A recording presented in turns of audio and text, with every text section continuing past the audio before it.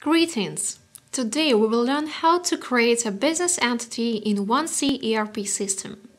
As an example, we will use a typical company with some branches that sells goods in Europe. We can find all necessary features here in the master data subsystem of the business architecture diagram.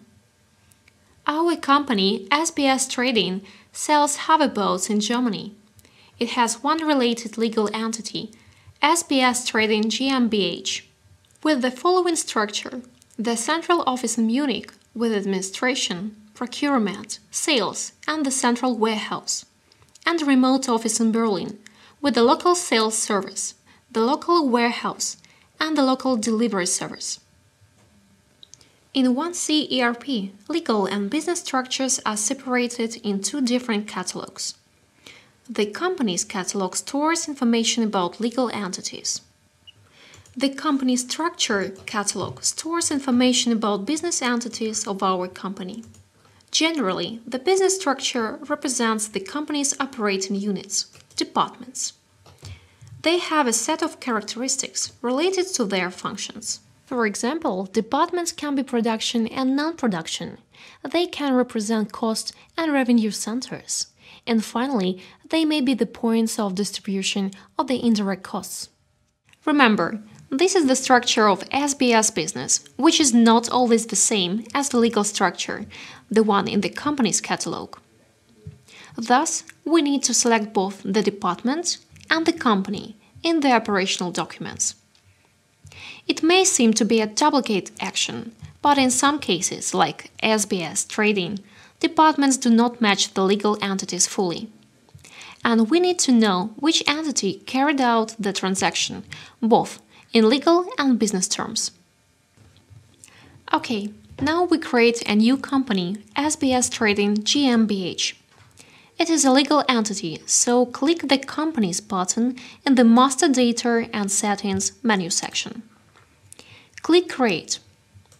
There are three different types of legal entities in 1C ERP: business entity, individual entrepreneur, and branch office. Each of them has its own specific set of attributes. So, we select business entity from the pop-up menu.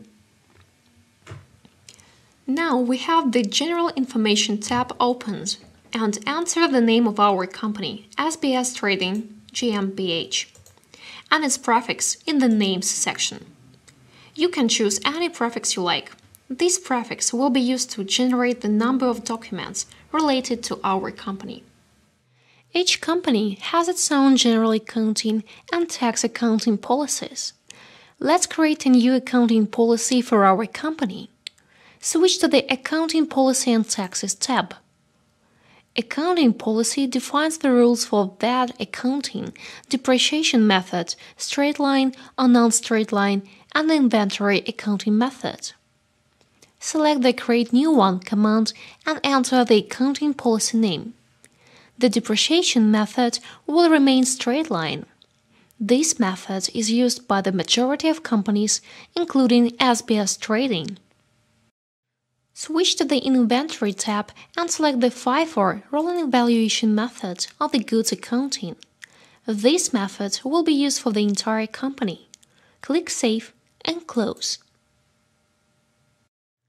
Now we need a bank account to pay our suppliers and receive payments from our customers. But before that, we should save the company record. Alright. Go to the Bank Accounts menu from the company screen. Click Create button and create a new bank account.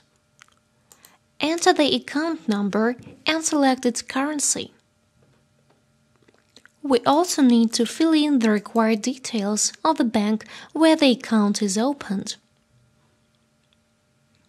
Click Save and Close to apply these changes. There is only one thing left to do.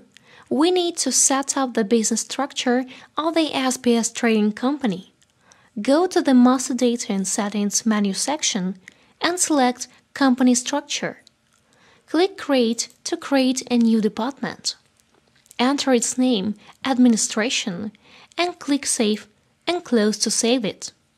We already created some departments here, but you still can practice and create the following departments yourself: Munich Purchasing Department, Munich Sales Department, Central Warehouse Department, Berlin Sales Department, Berlin Warehouse Department, and Berlin Delivery Department.